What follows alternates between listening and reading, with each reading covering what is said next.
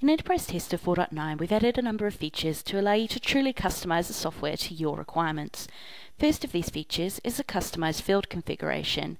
We've greatly enhanced the entity screens for requirements, scripts, and incidents by giving you the power to edit the screen field configuration.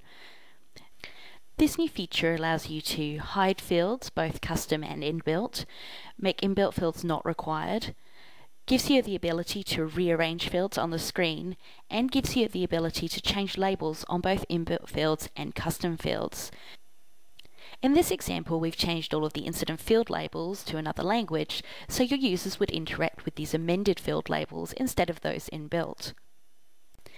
Requirements and test script fields can also be amended, so for example, if you're taking an agile approach, you may wish to change requirements to user stories and get rid of any of those fields that don't apply to your process.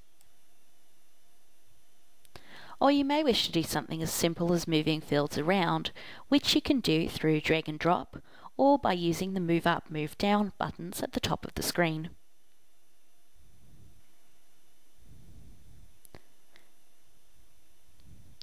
Another feature we've added in Enterprise Tester 4.9 is the simplification of the project link configuration for incidents. We've removed all of the previous inbuilt field mappings and made it even easier to get up and going with your project integration. Incident configuration screens have been streamlined to be more like those of the requirement project links, making life easier for your administrators and allowing you to get up and running with integrated products such as Jira, Rally, and Microsoft TFS a lot quicker.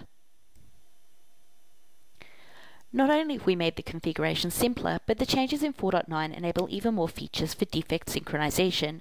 We've added new synchronization schedule options, and you'll have the opportunity to synchronize defects originally created in Jira.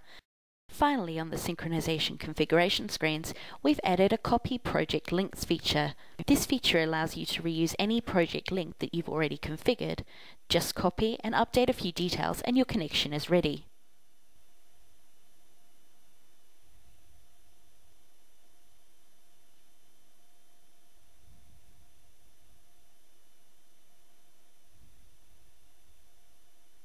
Another feature that we've added to Enterprise Tester 4.9 is the ability to disable users.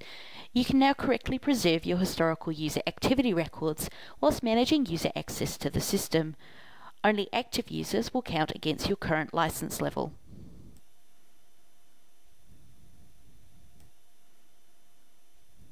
And finally, a feature that we know you'll love. Provided that you have an email server configured, users will now automatically see an I forgot my password link, which will allow them to reset their own password via email.